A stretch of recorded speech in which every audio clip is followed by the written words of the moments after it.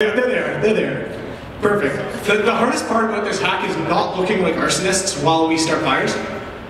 Because they're in a little inlet over there, so there's no wind, and it kind of looks like we're arsonists. But yeah, so basically, smoke detectors are really dangerous because they work by using radioactive elements like americium. And so we wanted to know when we're in the proximity of these dangerous elements because they're not healthy. And so we decided that we make a smoke detector that would basically start a fire and then listen to see if any smoke detectors reacted. So once they get the fire started, here, let me see if I can make this side by side. We also have a website here. Oh, Ethan. Ethan, we lost your video.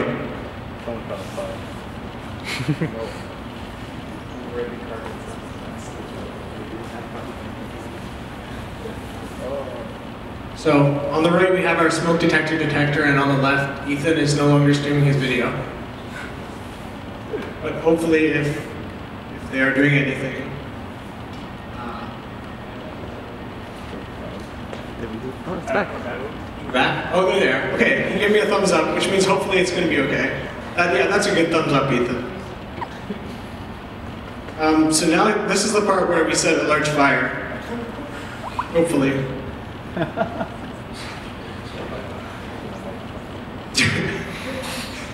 doesn't appear to be working.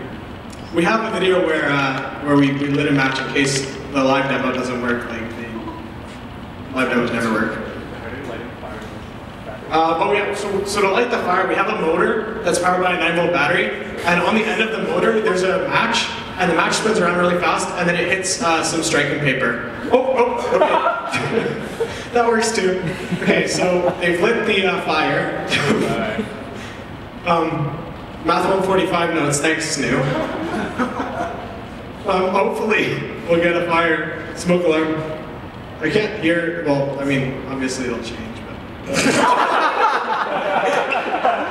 Oh, it's getting closer.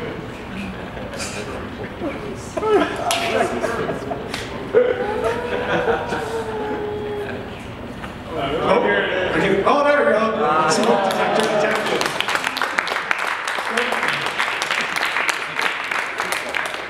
And all it took was a fire. So, I don't know if there's a most dangerous, terrible hack yet, but I mean, we started a fire. Yeah, that's our project, so.